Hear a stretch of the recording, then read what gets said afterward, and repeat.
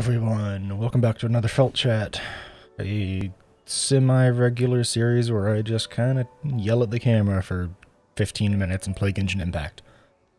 That's not actually what the series is, but that's what it feels like some weeks. That is what we're doing this week, though. Something I have noticed, shout out to YouTube's massive page of analytics, is that quite a few people have found my channel and haven't subscribed. That's not a big deal. Subscribe if you want to, don't if you don't. It's a button press. It takes like 2 seconds if you want to do it. It takes like 2 seconds if you don't. But the other thing is that apparently people have found me through the search of the term burnout. So I figured that was a decent conversation topic for the video. Real quick before we get into it, team is just Child Zhongli, Bennett. It's a pyro burst comp. Does insane DPS. Only knew I've been toying with because I've been leveling up Zhongli a bit better. I just threw my Deluxe artifacts onto her, so it's not like I actually gave her good artifacts, lol. Ow, stop. Wait, no, bad other me. But yeah, a lot of people have apparently been searching the term burnout, and that's been dragging people here. I think that's because I made a video on my burnout with streaming. It was related to Genshin. So that does kind of make sense. I'm going to talk about Burnout in comparison to Genshin Impact, which is something that I personally have never experienced, and I'm going to talk about why I think that is. Why I think I've never had problems with Genshin Burnout as other people, and it's because I play till my resin's gone and then I stop. Like, I hardly ever play past the point of, like, you know, being quote-unquote done. Kill him, Goba. Thank you. This is someone who has 2 accounts, by the way. In case you don't know, I legitimately have a secondary free-to-play Genshin account that I've been toying around on. And, oh no, he left the pyro zone. And I still haven't felt burnout at all because of, I think because of the way that I play the game. I play this game until I'm out of resin, and then I just kind of chill. I don't hardcore grind it, I try and do my abyss runs, and then I stop when the game frustrates me. I don't run around grinding mats in the open world for hours. I finish out my battle pass stuff for the week and then I kind of drop it, and I think that's something that a lot of people who play Genshin have major problems with, is knowing when to stop playing. Those are pretty bad flowers, unfortunate. You don't have to play a game forever. You don't have to constantly bash your head against the wall that is a video game. You can just drop it and go play something else. In fact, I highly recommend it. When I started streaming, I mostly streamed Destiny. Destiny 2, as a matter of fact. And I've shifted into a lot more Final Fantasy XIV as well. Both of those are very hardcore, long-term, grindy video games. And I don't burn myself out on either one of them, because when I start getting to that point, I stop and pick up a different one. I rotate the games I play because I realize that if I just keep playing a game until I stop enjoying it, it's going to be a while before I enjoy it again. I actually ran into that problem with Destiny 2 when Beyond Light launched. I hit a point where I just actually didn't enjoy the game that much, and the entire next season I just kind of dropped it. I dropped it for like a full month, which is the longest I've gone without playing that game. Like, I didn't even log in for the weekly stuff, I didn't play the story, I didn't do anything. Which is very unusual for me. Very, very unusual for me.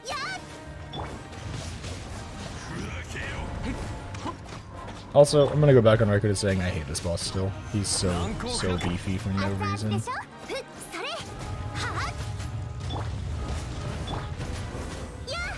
Stop being so beefy, sir. I don't like it. And obviously this game revolves around my personal wishes. Yeah, like, I think most of the people that feel burnt out on Genshin are the people that try and play it and only it, and this is not a game designed for that. Genshin Impact is not a game that is made for it to be your only game. The more stuff that comes out, the more that it really feels like that. Like, the island adventure stuff, excuse me, I had to suppress a burp, I know that's disgusting, but At least you didn't get it right in the mic. But yeah, the island stuff. I like threw myself into it, and I was done in a day. Like 2 accounts, within a week, I was completely caught up on all the island stuff, both times. Like, it is very easy to quickly finish the new content they throw at you, but that's not necessarily a bad thing. If you dedicate yourself to it and hardcore grind at it, you can be done. And that's, like I said, that's totally fine with me. I really feel like that's something that a lot of people don't think about, is that it can be okay to finish stuff quickly, and it's totally fine to be okay with that. Like, you gotta accept that. Especially in this day and age of so many video games being free to play. So many games are free nowadays. So many. Like, oh my god, so many. There's so many games out there that are free to play that I just, like... I feel like more people should be taking advantage of that fact. This is where I make the meme that Final Fantasy XIV Online is free to play till the end of the first expansion Heaven's Word, right? I think that's where this happens. Somewhere in here, at least. Okay, I'll get my bursts back. Only problem with this comp is that it's very dependent on your energy recharge on your Zhangling, and she doesn't have a ton for me, because she's using my Deluxe artifacts. Which is just kind of how it be. I was finding out artifacts for her, and it just wasn't going my way. Like, at all. I was just getting really unlucky. Oh, no, wait. I lost my shield. I thought I still had my shield. Whoops! See, I'm not perfect, especially while I'm trying to live record these damn things.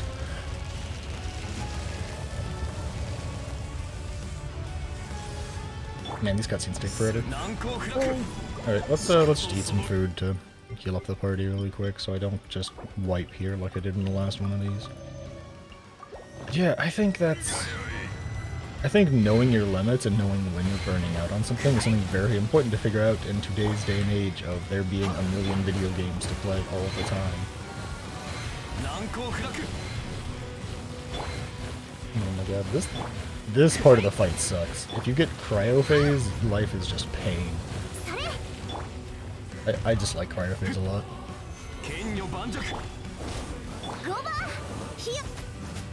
Come on, Goba, give me the last bit of energy I need. Please, please, please, please. Thank you.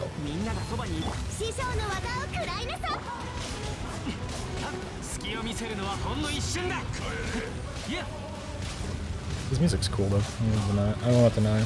I never pay attention to it because oh god, I'm busy dying. Always busy dying in this fight. Oh, Zhongli lost his shield. That's unfortunate. That's very unfortunate. That is my #1 way of not dying in this fight. Is bringing Zhong. Alright, well, we're really boned now, boys. What is this cryo attack? What is he doing? Hello? What? I've never run into this phase before where he throws stuff at me from the ceiling, by the way, in case you're wondering where this utter shock is coming from. Oh, he's gonna just straight up kill me. Because... this fight is really designed around you having legitimately 2 shielders and 2 healers in your squad, I swear. It's not designed around you having, like, multiple DPS units. Oh, she's dead. That's unfortunate. Maybe my child, if I keep pumping fruit into him, will live. Nope. Ow. Come on, child. Thank you. God, that fight sucks, as you can see. But yeah, no. Hopefully I covered a lot of the Burnout stuff before I got completely distracted by the fact that... Oh, a good damage circlet, nice. Or I got distracted by the fact that that fight was kicking my ass. Nice, a Dream Solvent. Those are really nice to have. I don't think I'm going to be able to actually full heal my party from just like a single one of these, unfortunately. Yeah, no, like I said, in this day and age of like literally everything under the sun being free to play and having a free to play version, like you need to find different games if you're getting burnt out on Genshin, and that is fine. People out there that are like, Genshin needs to give me more stuff because I run out of things to do. Y'all are dumb. Like, I mean that in every sense of the word. Y'all are dumb. With how much stuff this game gives you to do that is free to play, constantly whining and complaining that there's not enough to do is completely ludicrous. Now, I'm going to make an asterisk here. There's a difference between the people who are whining and complaining that there's not enough to do and the people that are simply asking for there to be more end-game styled content in the game for people like myself who have, you know, a lot of either level 80 out of 90 or level 60 out of 70 units to toy around with and play with. It would be neat to be able to have more stuff to throw them into. There's a big difference between those two sects of people. One group is literally just, this game should only ever be anything I ever want to play, and everything's bad about it, and you just need to give me more free stuff to do, mihoyo. And then there's the more structured complaints of, I would like more things to do in the end game. Just having the Abyss and the occasional event to do, to bash my teams into, doesn't really feel like a ton of end game content for a player like myself, so I'd appreciate it if there was more. Now, when events like this, like the Legend of the Vagabond Sword, or like the hypostasis events, when those come around, I'm not gonna lie, I love them to death. They are super cool and fun. They're a great chance to flex my, like, team comps and team skills, and I love it. It's become incredibly apparent to me how interesting and different those things are. I'm gonna die. Thank God for Zhongli's shielding, am I right? How different and difficult those things can be to do because of playing on our free-to-play account and realizing, oh man, I don't have like anything to fight these. I don't have like any of the units. I'm just gonna do this from a distance because I think it'll still vaporize. Yeah, it will. Probably gonna save my Pyronator till the second phase. It takes so long to charge, even when feeding all of my stuff to Zhangling. Also, time to do my favorite way of getting past this stage of the fight. You just vibe on a pillar. Whee! Then he launches you, then you put down another one. You don't even like hold it for the shield, you just throw down a pillar and vibe on it. He breaks the pillar, you throw down another one. You take like 5 damage if he hits you. It's really dumb. Yeah, like I said, there's a big difference between the people who give structured feedback, like I would appreciate more endgame content to do, and the people who are like, there's not enough to do, give me more to do, mihoyo. There's very large differences between those two types of people. I didn't hold for a shield. Oh well, I'll do it now. Man, I wish I had more crit damage on my child. I recently swapped him to have a better bow, but it's a crit rate bow. I mean, as you can see, he still shreds, but his stats are just bad right now. 81-16. When... Quick example, I'm just going to swap him with this Xiao's thing here. If I swapped out that, it'd be 51-68, which is much, much better. In my opinion. Where did I put Xiao's thing? There we go.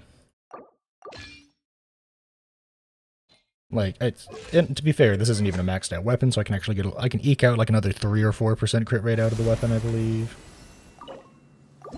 Something like that. Anything good? I'm not getting much good this week, am I? Ooh, that's a nice flower.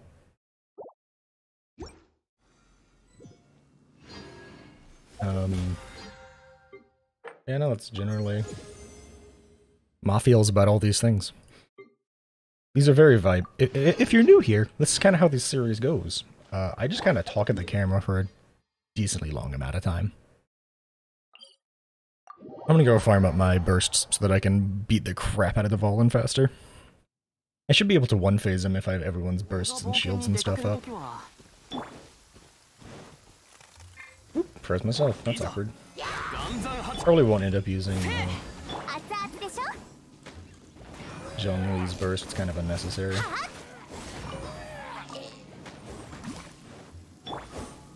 I forgot. Where's the other set of mobs that spawns that's around here? There's some down here, I believe. There's at least like a... Yeah, there's one of these guys. These guys are great for farming up particles because they're just a little bit tanky.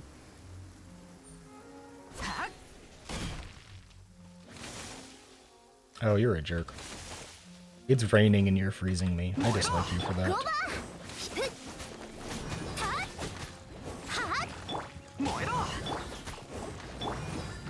Alright, let's try and farm up some hydro particles for me. To be fair, it doesn't matter that much to have Child with full particles. His burst comes up so fast when he's just going to town. Alright, that's everyone's burst though. Let's go murder the crap out of Storm Terror. I can actually also show off that I'm a fancy person, and... oh, what page are they on? There we go. And I have transient resins. You can only get one of them a week, but it's still a super nice thing to get out of your hut, or out of your teapot. Highly recommended. Hopefully this video also serves as proof that Zhongling is amazing as a Pyro Burst character.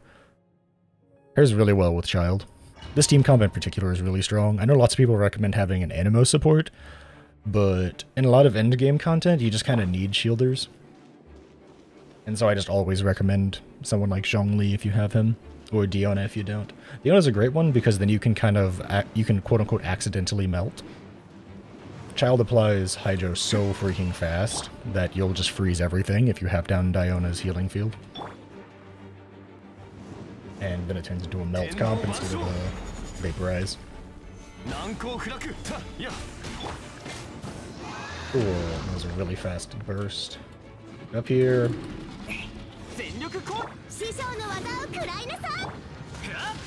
And once you get the vaporizer rolling, it's nuts. I don't think I'm gonna one phase him. I think I'm gonna get pretty close though.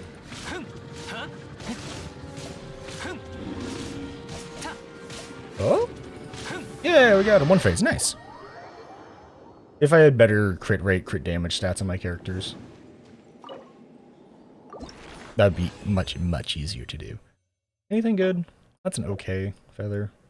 I didn't get a ton of good stuff. I don't, unless I missed it somehow, I don't think I got a weapon, which is sad. I want more weapons. I want more crafted stuff. I don't think I did this at the beginning of the video, so we'll go through it here at the end. This is my character's stats throughout the whole thing. Child really needs more crit damage and less crit rate. Like I said, if I max out his bow and then swap his circlet out for a crit damage one, he'd probably be fine. Classic 80% there. Here are his talent levels as well. We'll go through talent levels really quick too. I know her go is pretty low, but that doesn't affect the amount of particles he gives. And technically speaking, I can upgrade this like one more time, but I just need to go farm some books. I have plenty of plumes. He is going to be in the next event, so hopefully I can get at least one more constellation. Sorry, not next event, next banner, who I'm definitely pulling on to try and get Kazuha. I wish that I had gotten this. I wish that I got it. It does not apply to Zhongling herself, but it's still a really good one. I wish I can get this someday. Get her C6. He's also, these are both C0. Attributes. 75% there, and then 60, 80. He's using a Favonius Lance, so I can just have my burst all the time, so it does 1 billion damage, because as you can see, level 8, Planet Buffalo. She's kind of bad, but like I said, these are just my Deluxe artifacts, and he uses a crit rate sword.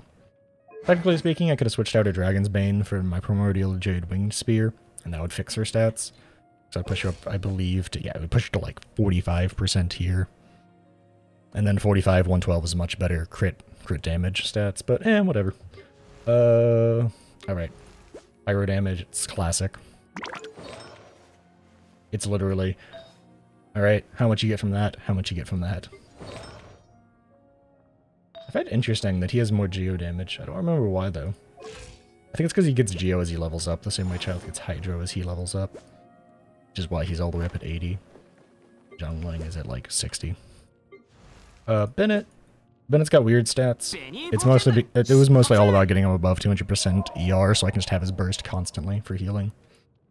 Like, his artifacts are pretty trash. I can just scroll through them really quick. I mean, this is a good flower. This is honestly a really good flower. The HP's, like, for Bennett in particular, the HP's nice. And, like, he's got a good feather, but then you get over here, and, like, it's an okay Sans. I've mostly kept it because of the energy recharge. It's a Pyro Goblet because I don't need the HP, but it didn't roll great substats. Got flat attack, flat HP, percent defense. And it's just a crit rate circlet, just cause it was what I had. I could probably swap it out for like HP or EM or something, but for now that's what he's rocking. So yeah, this will be a felt chat. As you can tell, these are all over the place, but that is entirely the point of these. Oh, we got to level 40. That's entirely the point of these videos, though. We'll grab these because Bennett needs them. Oh, you know what? Let's do a wish. Not this banner. This is going away in a day. Let's use the single wish that I got. Wow, a blue. Yeah, that's it. Thanks for hanging out and watching. You look great. Leave a like if you like it. Leave a comment if you want to talk about something. Subscribe if you want to see more from me. Like I said earlier, according to my stats, only 50% of you are subscribed. So, you know, subscribe, I guess. Whatever. I'm out of here. Thanks for watching, hanging out. Bye.